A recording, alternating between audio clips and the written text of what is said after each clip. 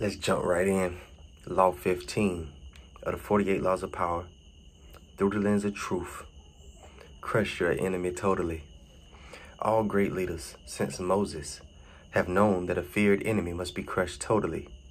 Sometimes they have learned this the hard way. If one ember is left alight, no matter how dimly it smolders, a fire will eventually break out. More is lost through stopping halfway through total annihilation. The enemy will recover and will seek revenge. Crush him, not only in body, but in spirit. You be taking stuff too far. You just be saying stuff. You be saying stuff because you think it's true. You be saying it because you heard somebody else say it.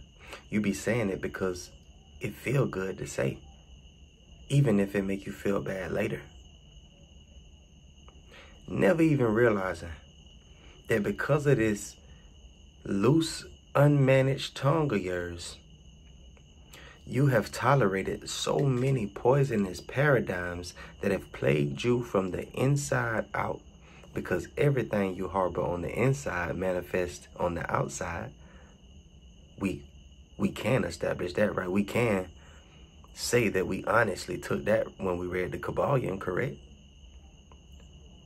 Or have we found a way to justify and excuse our way out of our world being a reflection of the world that we come from, because most walk in absolute delusion and have no idea that they originate from such a divine place.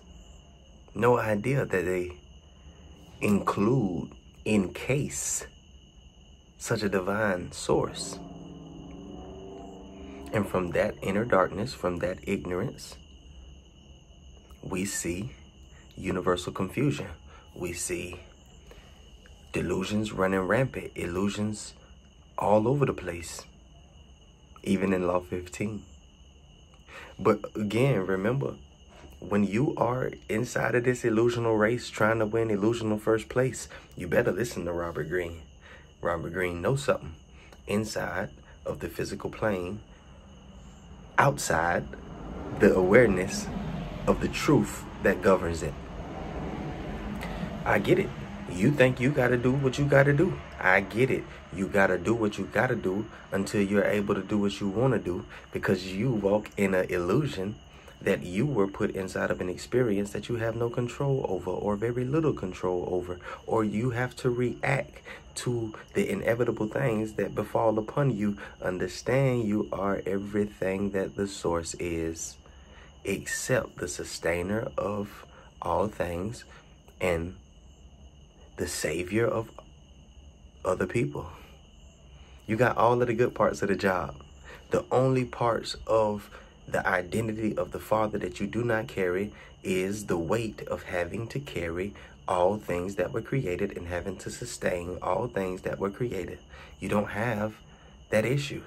You don't even have the capacity. So understand, if you had that responsibility, like you often try to give yourself with the situations and the imaginationships in your life, you have full control over them. You are the author of them. You decide when they begin, when they end.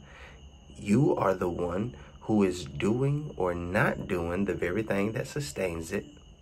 And that's why everything in your little crumbly, terribly formatted kingdom be falling apart and eventually disappearing, because it was all illusionary from the first place.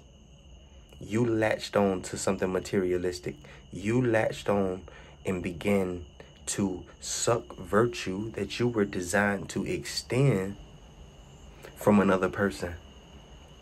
So when they stop telling you nice things and they stop looking at you with the googly eyes, you got beyond offended. You were beyond hurt. You were robbed. You were absent of something that belonged to you. And that gives you the right to lash out and act a fool with people that you say you love. All because they're not extending to you your version, your definition, your perspective of what love is. You have to understand, sometimes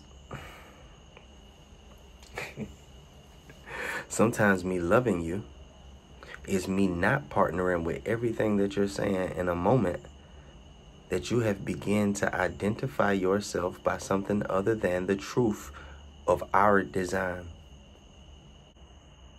Sometimes the best thing I can do for you is reject the very thing that means the most to you.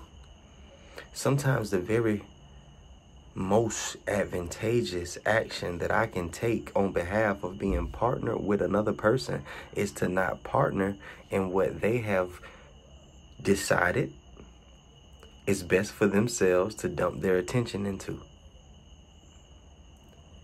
I can't give my attention to an illusion because you think it's true and call myself a good friend. When I see you leave the course of reality, when I see you no longer abiding by truth, it is my duty to stand firm in truth, be a full expression of what it is to be identified by nothing other than the divine source that has given me all things and dominion and the right to rule. It is my job to remind you of what you've forgotten, not my job to forget what you had forgotten and partner with you inside of an illusion that has tore your life into pieces so that my life can follow and we can feel closer. No. Robert Greene tells us, when you have an enemy, you annihilate them completely. You don't just defeat them. You don't just humiliate them. You destroy them by the definition, not figuratively speaking. You make sure that there is absolutely no way that what once was a threat to you can ever threaten you again. And there's only one way to do that. And it is not the way that Robert Greene tells us to approach the situation.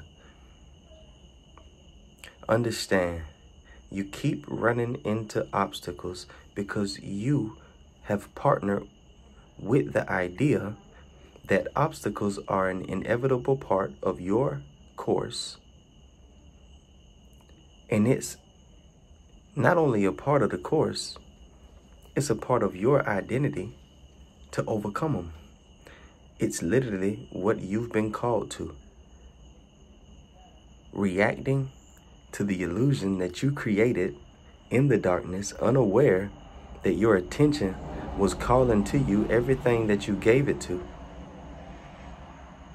Blaming external sources for these issues, attacking external sources for these issues, disconnecting inevitably over these issues that we create and blame other people for. You're writing a script, shooting a film, sitting down with the popcorn and your drink afterwards, totally dissatisfied with the storyline, the characters, and the quality of the production. Who is it that you're going to insult other than you? You shot it. You wrote it. You found and casted every role. You demanded that they be there. And then you played out the part of each scene that you now gripe over. You hate your past. Some of us have grown indifferent to it. But when I think about my past, whether I'm feeling in that moment indifferent or I'm feeling in that moment a bit heavy for my previous mistakes that I can no longer beneficially harbor and look at, I can never go back and undo and retry. When I'm looking at those moments, I embrace the fact that in that moment, I made the wrong decision for myself, thinking that it was the absolute best route that anyone could take. Not only for me, for everyone. Some of these plans I even called around and told other people they were so good that they should try it. And now when I look in hindsight, I see everything that I never want to return to. But I don't omit the fact that in the moment of the past that I'm reflecting on, there was a version of myself present, fully convinced that the route that we took in that moment was advantageous, beneficial, and really what we wanted to do. And now we raise our children and we speak about them living a life where they're equipped to do the things that they desire to do and not what they feel like they have to do, like we feel like we've settled for. And we act as if it's an economical reason behind the abandonment of our desires and our dreams. Or it was growing into adulthood and accepting responsibility for children and then the abandonment of our dreams. By the time you laid down with the goofy girl that you ended up on child support with behind that child, you had already strayed far, far away from your dreams. By the time you laid down with buddy with no job, by the time you let him take you on the third date and you withheld yourself the first 2 times, you had already been terribly distracted. And who created the distraction other than you thinking that you wanted something for yourself that was gonna benefit you? You can't annihilate enemies from the outside. The enemies that you encounter on the outside all come from within. Every monster that you encounter first was drawn, drafted, revised, encouraged, enriched, and presented on the inside. You gave your attention to something that you didn't want, and it surfaced on the outside. You gave your attention to the possibility of you not reaching your goals. So things like obstacles and enemies began to surface in your presentation to fulfill the role that you had called and casted for. Not because it's inevitable and it's a part of life for you. Not because this is something that falls on everyone and it's something that you shouldn't see as weird or strange. It's not weird or strange for anyone that operates in ignorance and darkness. It is absolutely formed for one who has remembered his own or her own form and returned back to original status, which is abundance, truth, love, happiness, peace, prosperity, and lightness. If you're everything, if you were created and I was created to be everything that our source is, find me one time in actuality. I'm not talking about in scripture. Do not take me to Jesus wept. Because if we understood why the character of Jesus was weeping in front of the tomb of Lazarus, I don't think that we would even go there as a reference to us having found or being able to identify at any point our source, our Father, our all, being sad. You do understand that the truth sets you free, right? And it's the lie and the illusion and what we believe to be true in the absence of truth that causes us suffering and sadness, right? So why would God suffer? If God is who we say God is, and God knows only truth, could never lie, and entertains no illusion, what is there to be sad about?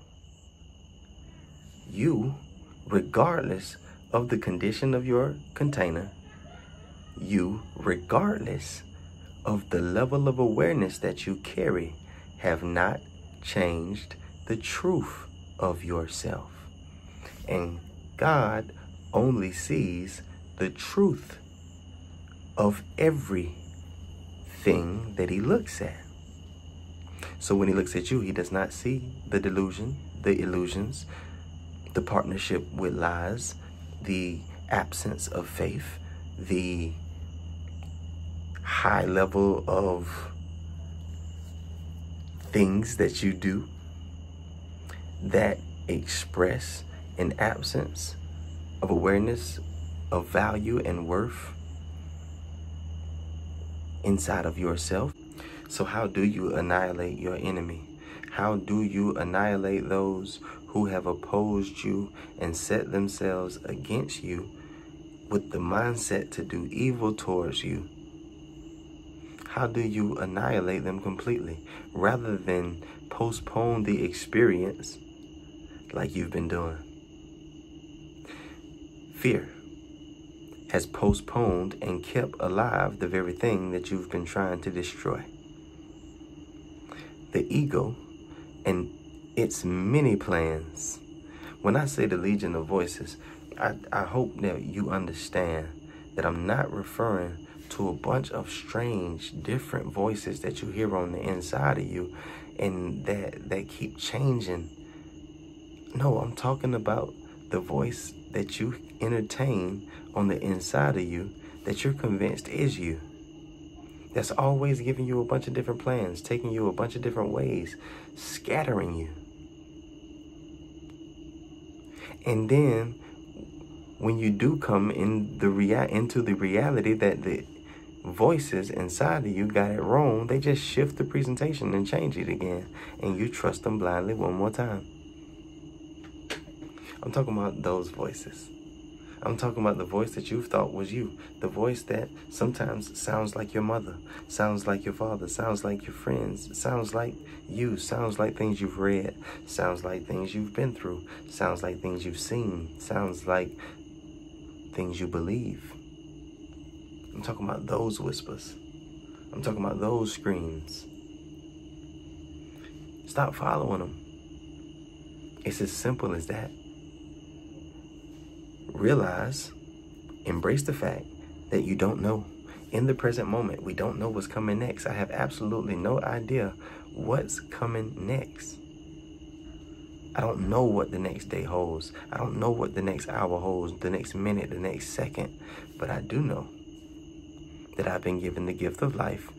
I do know that I am an extension of an eternal being, so that makes me eternal. I do know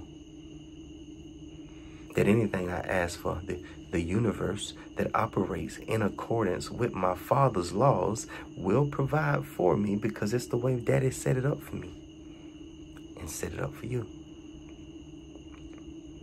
Understand, we are not talking about asking the universe to give us anything, because the universe has nothing to give you. All things belong to Source. And if you and Source are one, all things belong to you. This universe was given to you because it belongs to your Father. So you've been offered dominion over it. You've been given the ability to speak to it. You've been given the authority to reign. Not over other people on the land. You've been given the authority to reign over the land. Robert Greene say, don't just destroy their body. And he does go into details in the book.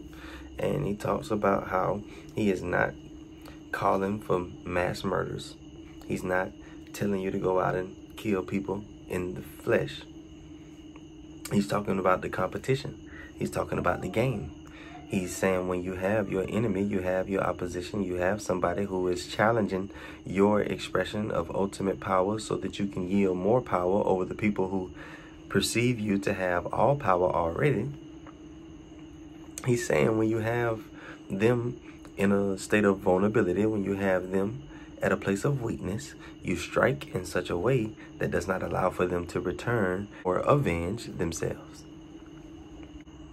If you have people in your life that you do not enjoy, that are no longer beneficial to you, that you embraced at a time when you were partnered with lack and partnered with insufficiency of self, and these people have played the role of extending to you the temporary substitute of true value by giving you the form and shadow of such in various ways that has caused for you to accept them and embrace them on an exclusive or special level that does the very same thing for them that they are doing for you. Nothing but a bunch of insecurity catering. I'm just holding your ego together while you holding mine together. And because we both are desperate for our egos to be a reality, if we don't partner in anything else, you have an ally in making it believable that the ego is real. Until you have come into the realization of how much stress and strain this process causes you and the relationships that you cherish. There's only one way for you to inevitably destroy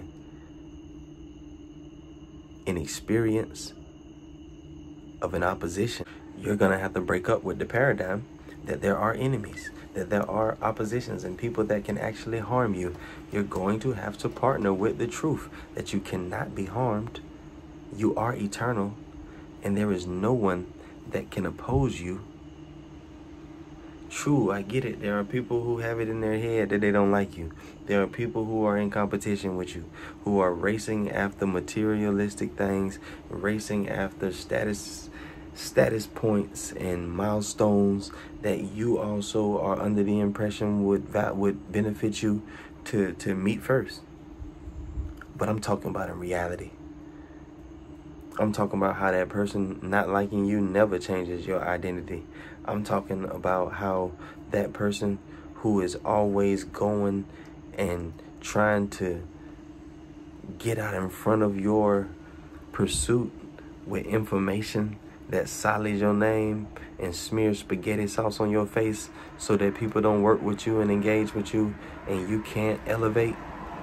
I'm talking about how they can never stop the people of God who are walking in truth and alignment, who have been sent or directed or instructed on the inside to extend themselves to you.